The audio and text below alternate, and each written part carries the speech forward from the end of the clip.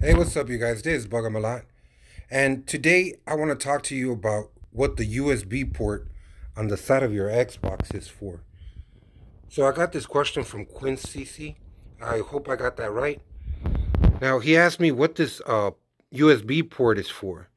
Now, you guys, this little USB port has a whole lot of uses. Um, I know you could connect a keyboard in there. Okay, so you could type from there. I've done that before.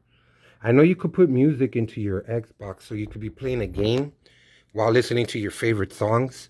Okay, I have not done that, but what I do use it for, you guys, is my external hard drive. Okay, now for the external hard drive, you guys, you could have up to 16 terabytes up in there. Mine is only 1 terabyte. Okay, so if you need to know how to uninstall games, I've showed you that, digital games, and I showed you how to reinstall them too. So if you take it off, you're playing 2-3 games, you could take those off, put another 2-3 games. That should be more than enough. But we're not here to talk about the hard drive, you guys.